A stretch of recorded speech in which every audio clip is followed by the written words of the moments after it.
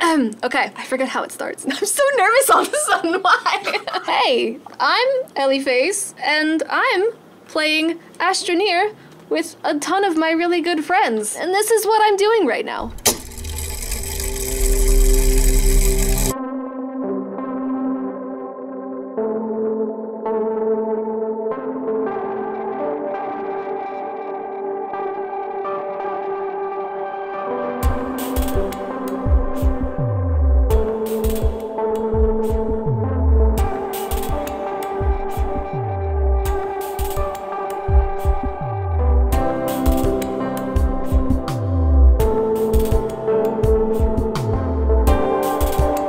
Today might be the closest thing you'll ever get from me to a cooking show.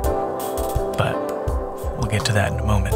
I spent the first day after my grueling road trip to Palm Desert just sleeping and relaxing and hanging out with my grandma. Given that I didn't get to spend any quality time with my other grandma, my dad's mom, during my previous trip, it was a priority to get up to Huntington Beach to see her. So that's what today's plan is.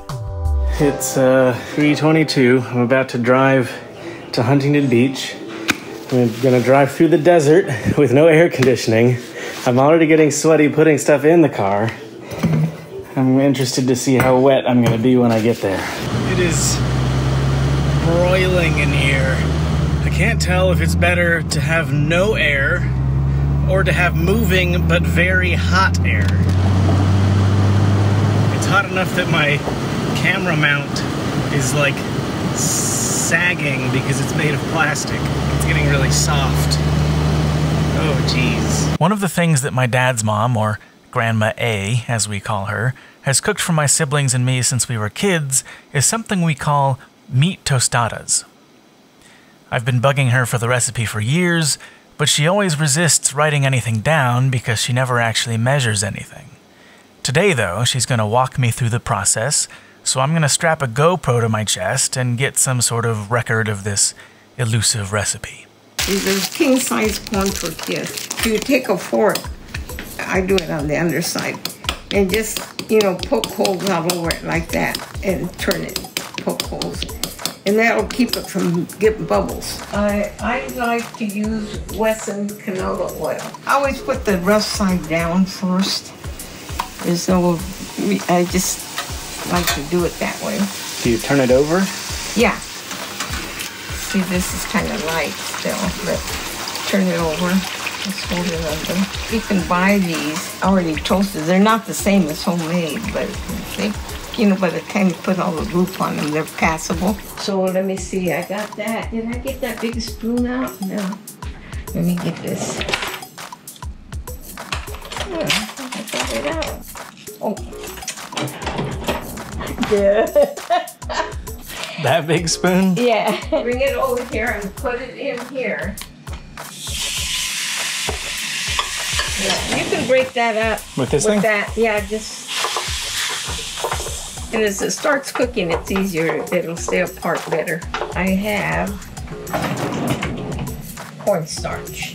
When you put the tomato sauce and stuff in there, you want it not to run off your tortilla. You want it to have a little body. So I put cornstarch in it. You probably put at least that much cornstarch. Now put a little water in it. Once you get it dissolved, you fill it about halfway with water. You can open that.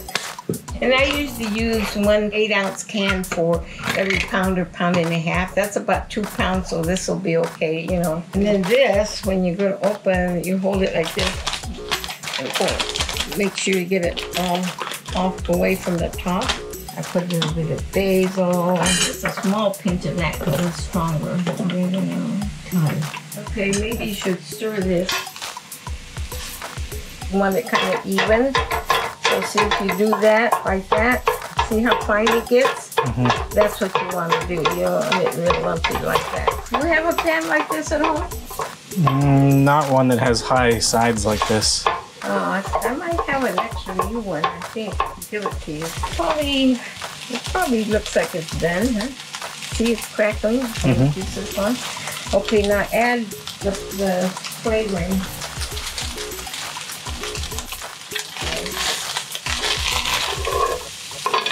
Okay, now you can put the tomato sauce in.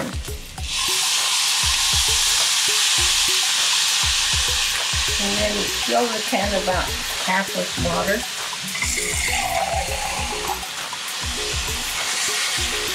And one thing when you're using tomato sauce, if you let it bloom, in other words, you cook it with nothing else in it except the tomato, and it changes the flavoring of the tomato. If you don't do that, you get more of a tomato taste.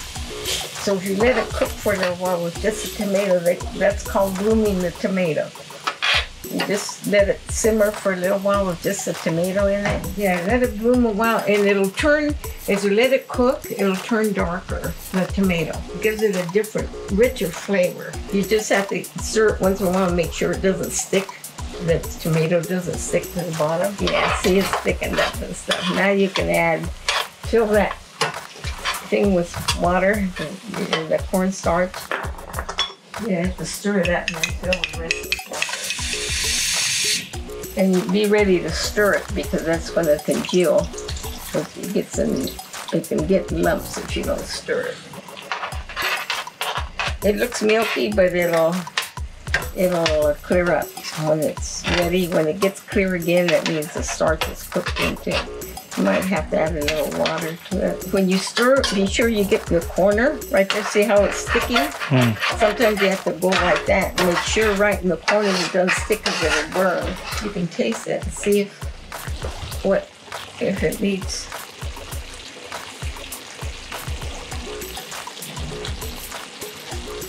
Right now I would add more water and let it boil down because you'll taste the cornstarch.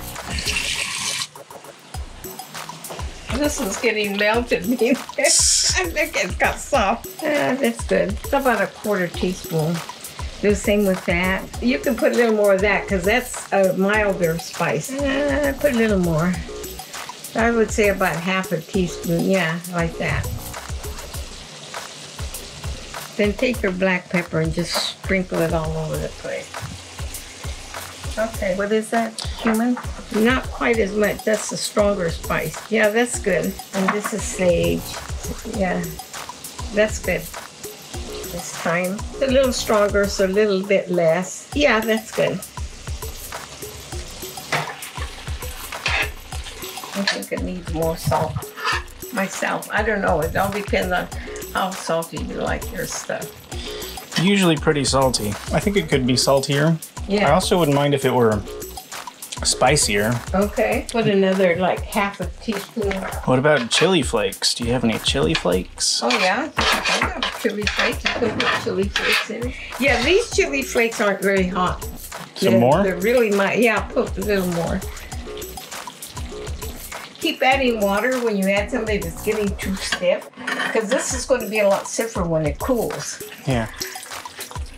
I like the heat from the chili peppers, that it leaves kind of a heat aftertaste. Yeah. But I feel like before you get that far into the flavor, it could use a little more or something. Now, maybe you could use a little bit of cumin. Cumin is a very strong spice, so you have to be careful.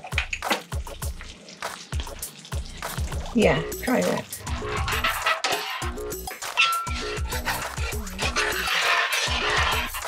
So that's a meat tostada. It's going to take some iteration and experimentation to arrive at an actual recipe, I think, so that's going to be an ongoing project. Anyway, after cooking, we had a Mother's Day celebration with my dad and my aunt. All around, it was a pretty nice day. As time goes on, I'm more and more thankful that at my age, I've still got both my grandmothers around.